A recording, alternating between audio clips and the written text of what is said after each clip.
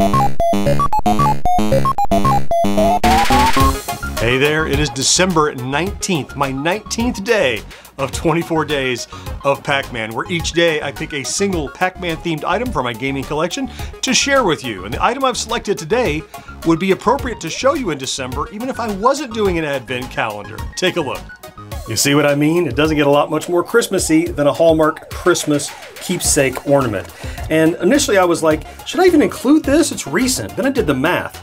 15 years ago is when this came out, so it's not terribly recent, and they're a little bit hard to come by these days. They go for, I don't know, upwards of $100, I guess. I got this one just a few years after it was released, and still I think I paid $60 or $70 for it.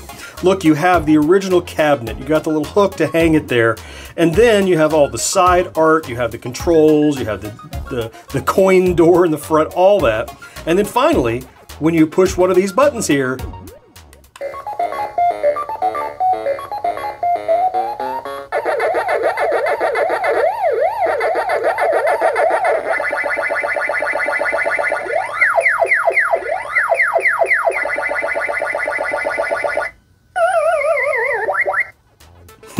and that's it. What a great, look, I collected more of these. There's like a Defender and a Donkey Kong, and they stopped making them. I don't know why, but I would collect more if they had them. But this is my pick for today. How appropriate on our advent calendar.